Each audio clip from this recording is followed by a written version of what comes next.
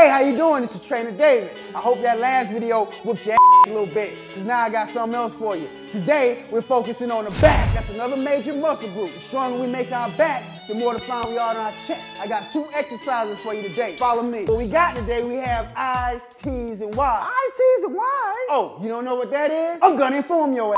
What we do is we get in a squat position. We make sure we have both arms raised and aligned with our ears. Hold that shit for a 3 count. I don't want to hear it. 3 count. Then take it to the second position. We're gonna make sure our arms are back, our chest is open, and our shoulders are down. And we're holding that for a 3 count. Then we're gonna take it to the last position, where we got our arms again open, our thumbs pointed up, and we're holding that shit again for 3 counts. Keep holding it. Stop crying. Then take it back to the first position. That's 1 rep.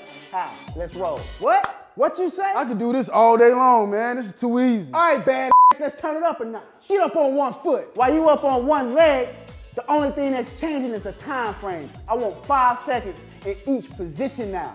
Once you do 5 reps, I want you to switch it to the other side. When you switch, it's the same thing. Don't put that foot down, because now your ass is wobbling and you're tired and you're burning. That's what I want. I want you to fight through that shit. Keep it up. Let's go. Now it's time for the Trainer David challenge. Yeah, I see you guys sending in videos. I appreciate that hard work.